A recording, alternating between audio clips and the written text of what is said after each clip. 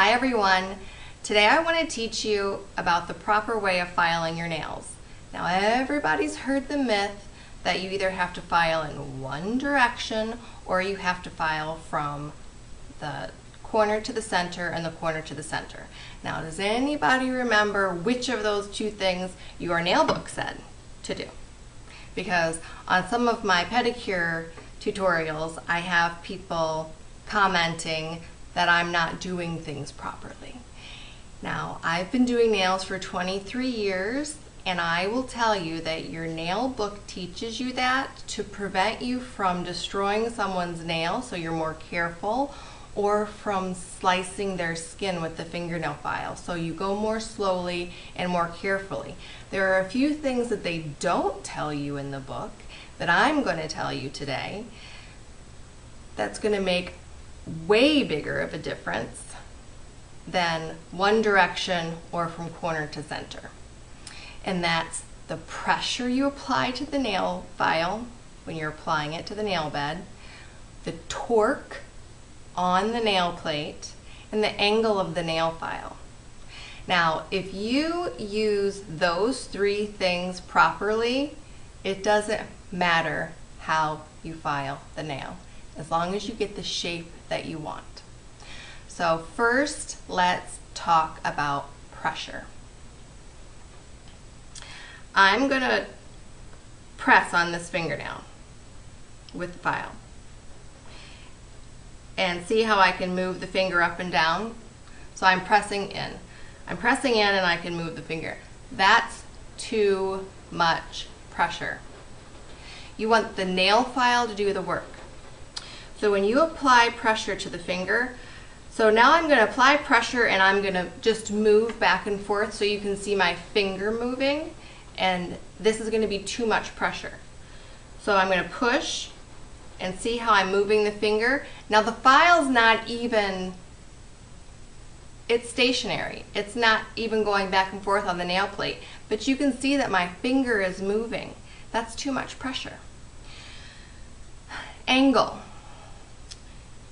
You don't want to hold the fingernail file at an angle under the nail plate unless you're shaping something like with acrylic. You don't want the fingernail file to be this way, and you don't want it to be this way. You want it to be perpendicular. Well, I guess it's only perpendicular if it's held this way.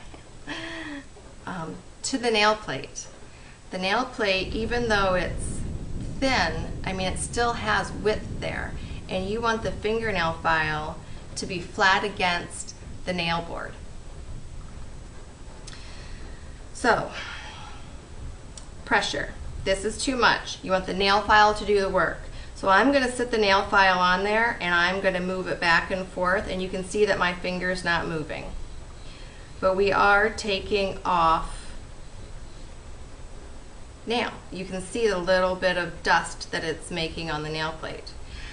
You're not going to tear up layers of the nail if you use the right amount of pressure and let the fingernail file do the work. Let's talk about torque. That's pulling up and down. You can see I'm going to put pressure on the nail with the nail file, and I'm going to move it up and down. Can you see the nail moving?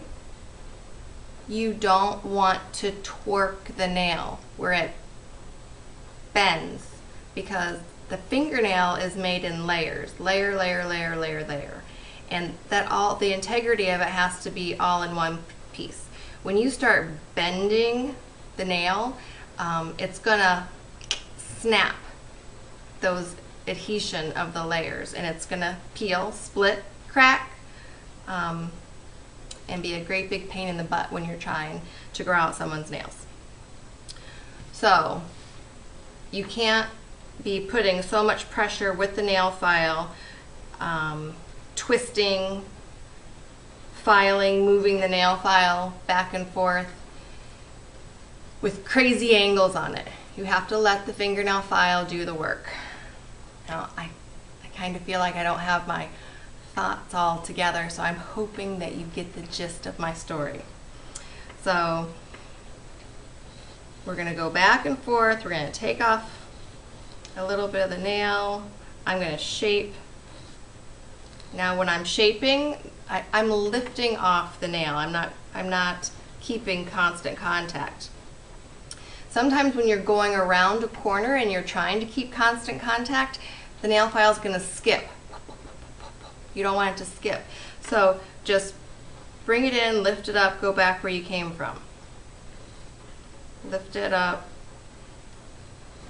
So when you're shaping the nail, that line of your nail book where it says to go from the side to the center, that makes sense, right? Because you're going to shape and you're going to try to make it symmetrical. So this one's kind of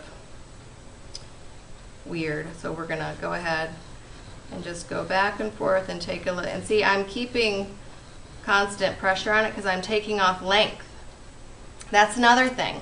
When you're going to take off length, you still can't apply tons of pressure, and you can't be putting torque on the nail, but you can keep pressure and that nail file on the nail bed to take off length, because you're not tearing up layers of the nail.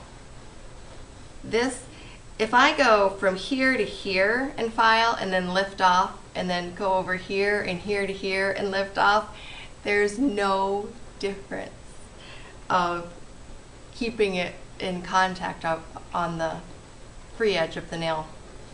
So you can carefully go back and forth to take off some length, as long as you keep those things in mind. Now we're going to file those corners.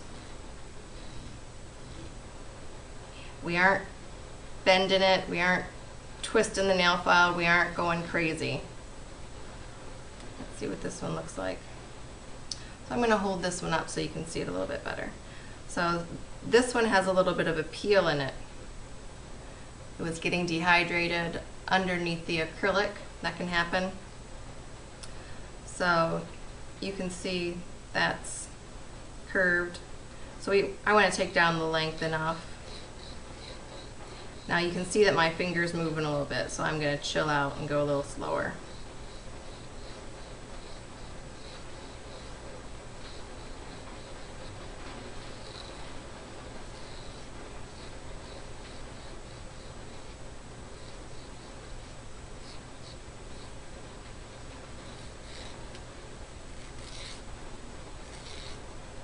So I'm going to show you the wrong way and the right way to file your nails. So I'm going to apply a good amount of pressure so you can see the finger moving and the nail plate moving. This is the wrong way.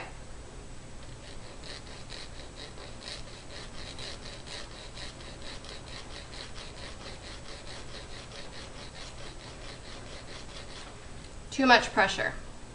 Now, if you do it the wrong way, you can make up for it, but you're going to have to then shorten them a little bit more. If you've applied too much torque, it's too late, because that can affect, the nail plate quite a ways down the free edge. But if it's just a really, really rough end of the free edge, you can correct that by lightly shortening the nail again.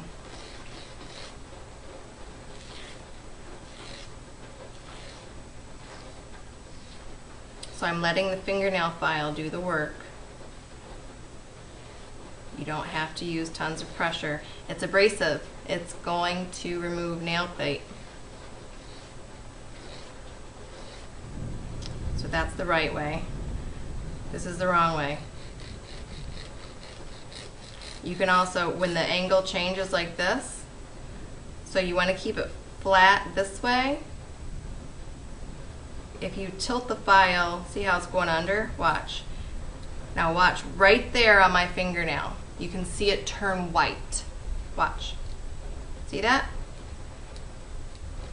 That is the torque you're putting on the fingernail. Can't do that. Even if you were going in one direction, you can still hurt the nail. Watch. See that? See how it's turning white? And I'm only going in one direction. So that whole myth about one direction doesn't really matter. It's the pressure, the torque, and the angle of the file. Watch.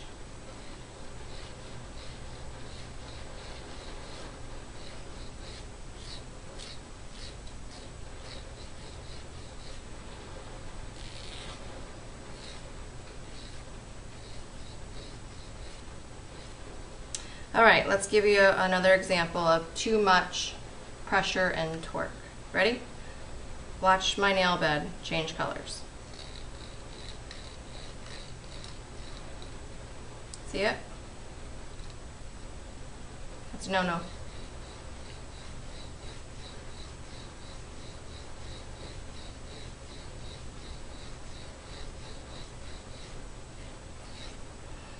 Now the grit of your file makes a big difference too. You cannot use an 80 grit, you cannot use 100 grit, you cannot use, this is 150 grit and it's worn out. So if this was brand new right out of the wrapper, I wouldn't use this on someone's natural nails. I like to use around 240 grit nail file to take length off, and especially during pedicures. And before you file someone's toenails, if their toes are really sharp, you want to take the corners off the nail. I take another fingernail file and break the edges of them so they aren't super sharp, because as soon as you sit that nail file on someone's skin and pull it across, you could slice their skin wide open. So you always want to break in the corners of the nail file. So now, I hope you guys learned something and that you can understand completely those elements I was talking about: torque, pressure, angle. Oh, I don't think I elaborated on why the angle makes a difference. So if I'm filing at an angle this way on the nail and I turn the nail sideways, even though the width of the nail is like 0.5 millimeter wide, you have sharpened it. So now each of those layers are now at a different location, and now they have a greater chance to peel back. If you hit it on the edge of something, that top layer that's just a tiny bit longer than all the rest of those layers can flip up, and that's what's going to make someone's nails split, peel, crack. And the other way too, if you hold the fingernail file this way and file just a teeny little bit, the top of that nail plate you have filed off, and then the longest part is on the bottom. And I wish I had a microscope to show you, but I don't, so you're gonna have to take my word for it. So I hope you guys learned something. I might not always explain things in the best way, but I try my best. All right, thanks. Have a great day.